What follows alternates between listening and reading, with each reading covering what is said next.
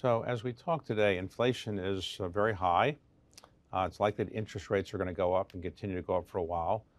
Does that make you nervous about the next year or so in terms of investments? Are you changing your strategy because of what's going on in the inflation and interest rate world? Our core investment strategies and the way that we completely view the world and build portfolios is with long-term returns in mind. And that is the prize. That's what we're looking for, is long-term compounding returns. So we tend not to adjust kind of for shorter-term gyrations. Now, that being said, I do think we are at a point of really fundamental change. I mean, think about it. It's been a decade of basically free money, with a whole bunch of consequences of that, including some probably severely inflated valuations in certain sectors. You could argue that it's been, 40 years of structurally declining interest rates, and that has come to an end.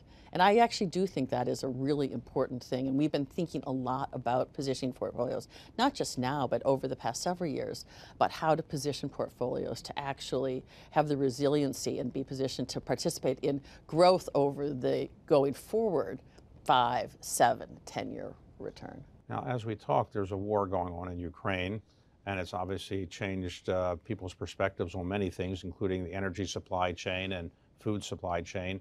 Does it affect the way you advise your clients, or it doesn't really have that much big of an impact? In the short term, no. But I think that's another really important global factor. We think a lot about just the broad context of which portfolios are built and in which we're investing.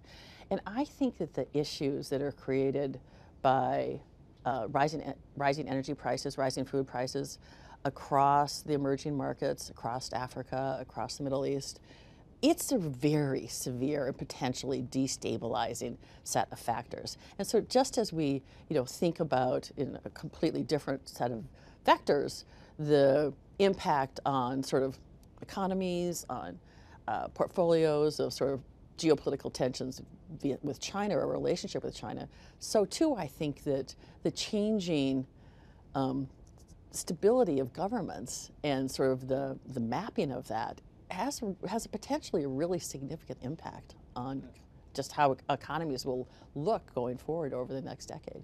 The economy in the United States seems to be doing okay, but there's some people that say there might be a recession a year from now or so because we're raising interest rates, and in the end, that will probably slow down the economy. Are you worried about a recession? I think that we are definitely in for a period of, if not an actual recession, at a minimum, a re-rating of valuations that is sort of related to increasing rates and slowing growth.